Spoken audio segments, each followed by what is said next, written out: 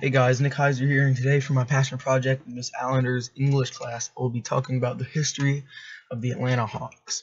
In late 1949, the NBL and BAA merged, forming the NBA, and during that time of merging, the newly founded NBA created 17 new teams, including the Hawks.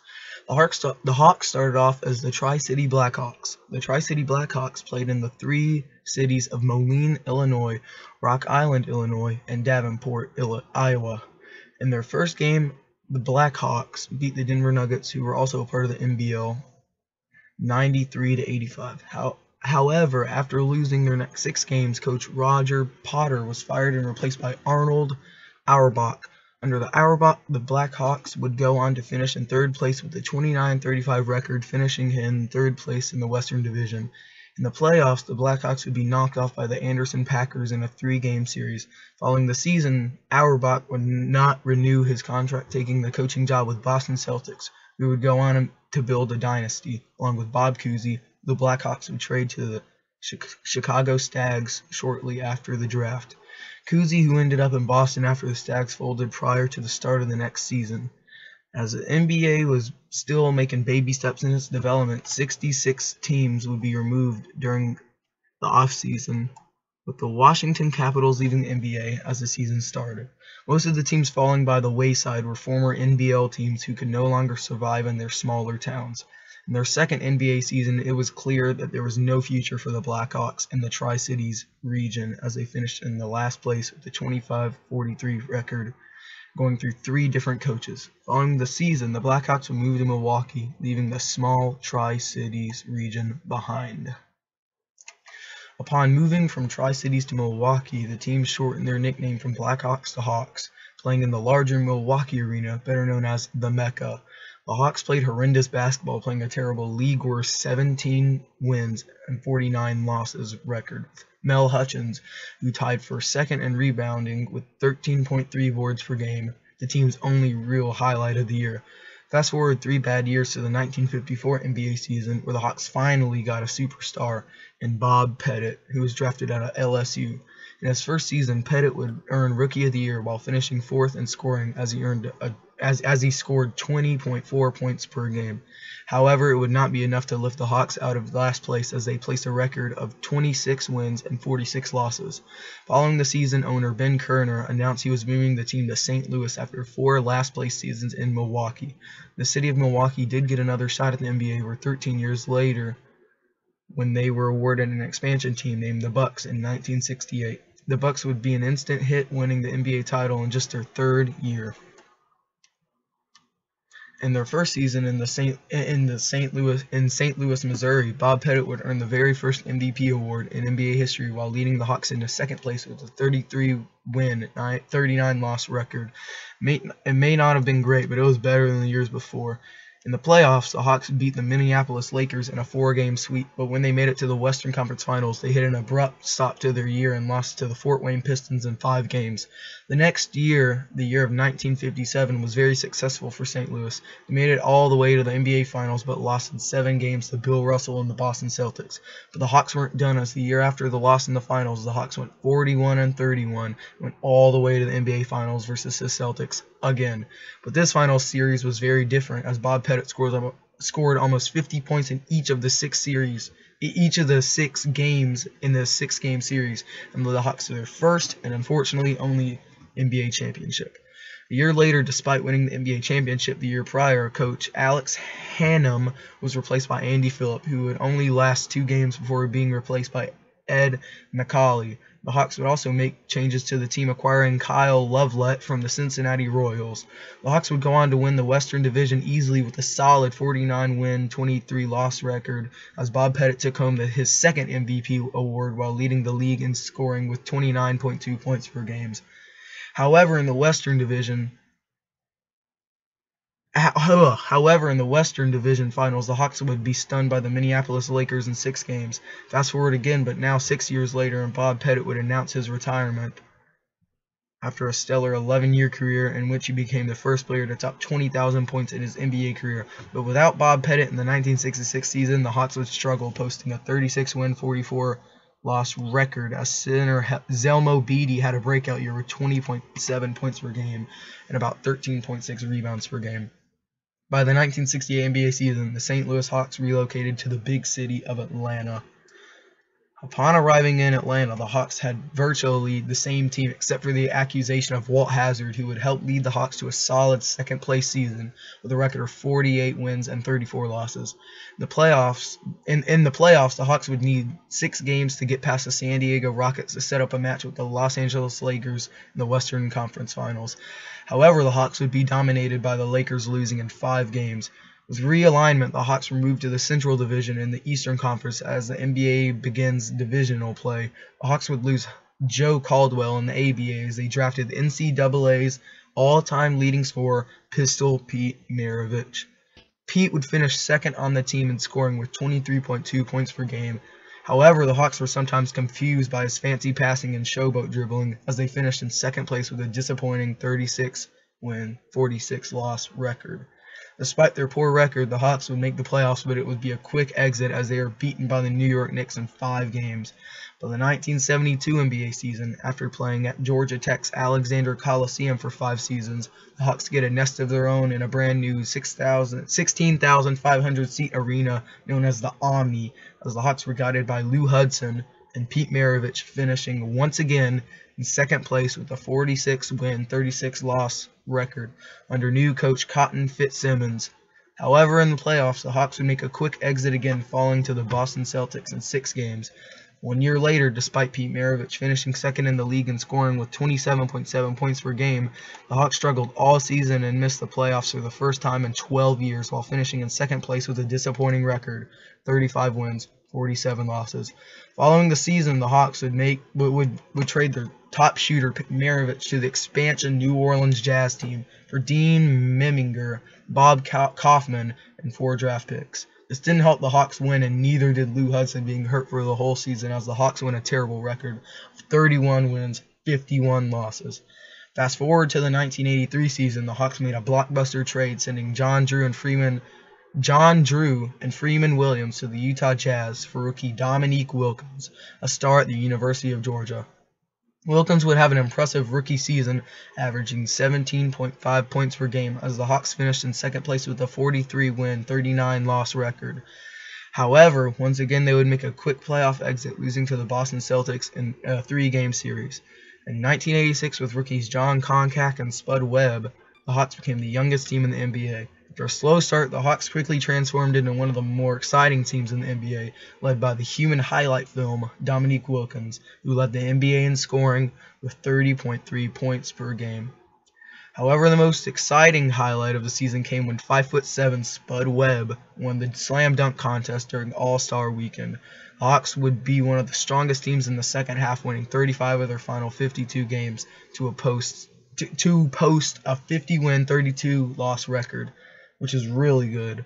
In the playoffs, the Hawks would continue to fly, beating the Detroit Pistons in 4 games.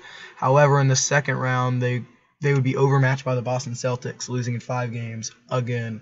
The years leading up to 1991 were great, but this year the Hawks had a complete changing of their guards, trading away Doc Rivers and Spud Webb, while turning over their backcourt to second-year player Rumeal Robinson and rookie Stacey Augmon. Despite the inexperience at the guard positions, the Hawks had a respectable 22-win, 20-loss record in late January. However, their season came to a crashing halt on January 28th when Dominique Wilkins ruptured his Achilles tendon, ending his season. Without Wilkins, the Hawks won just 16 of their final 40 games, finishing in 5th place with the 38-win, 44-loss record. 1933, to help get the cold Hawks heated up, the team hired Lenny Wilkins as their new coach. Wilkins, who was a star guard for the St. Louis Hawks in the 1960s, employed a defensive system as guards Stacey Augmon and Mookie Blaylock both were named to the NBA All-Defensive Team, as the Hawks jumped out in front of the Central Division. However, despite being in first place in February, the Hawks would trade all-time leading scorer Dominique Wilkins to the Los Angeles Clippers for Danny Manning. The Hawks would go on to finish with an Eastern Conference best record of 57 wins and 25 losses. However, the Wilkins trade would begin to backfire as they struggled to get past the Miami Heat in 5 games before being upset by the Indiana Pacers in 6 games in the playoffs. In the year 1996, the Hawks improved their team and strengthened their defense by picking up free agent center Dikembe Mutombo, who would take the Defensive Player of the Year by finishing second in the NBA in rebounding and block shots. Mutombo was not the only Hawk to play well on defense, as guard Mookie Blaylock led the NBA in steals as the Hawks finished in second place with a 56-win, 26-loss record. In the playoffs, the Hawks would be put to test as they needed 5 games to get past the Detroit Pistons. However, in the second round, the Hawks would provide the little challenge to the Chicago Bulls as they fell in 5 games to the eventual champions. Following the 1997 NBA season and the demolish of the Hawks Arena, the Omnis, the Hawks finally got a new state-of-the-art Phillips Arena opened over the site of the old Omni. However, in their new arena, the Hawks struggled all season, falling into 7th place with a disappointing record of 28 wins and 54 losses. Following the season, Coach Lenny Wilkins would opt out of his contract and took over the Toronto Raptors. In the year 2000, under the new coach Lon Kruger, the Hawks continued to struggle despite a solid performance from Jason Terry, who led the team in scoring with 19.7 points per game. In the middle of a horrible 25-win, 57-loss season, in which the Hawks finished in 7th place, Dikembe Mutombo would be traded to the Philadelphia 76ers for Theo Ratliff, Tony Kukoc, and Nazir Muhammad. After that trade, it was all downhill as the Hawks went 8 straight years without making the playoffs, despite the help of guards Josh Childress and newly acquired Joe Johnson. In 2008, the Hawks drafted forward Al Horford, who had led the Florida Gators to 2 straight national championships with the 3rd overall pick, while using the 11th overall pick acquired from the Indiana Pacers on guard A.C. Law from Texas A&M.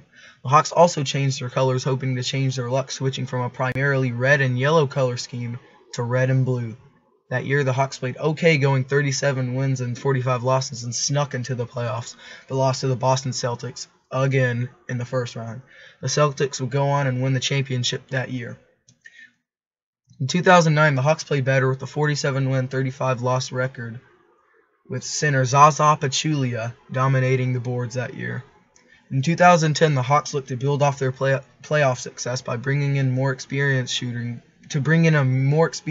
guard to add a spark off the bench in Jamal Crawford, who was acquired in a trade with the Golden State Warriors for A.C. Law and Speedy Claxton.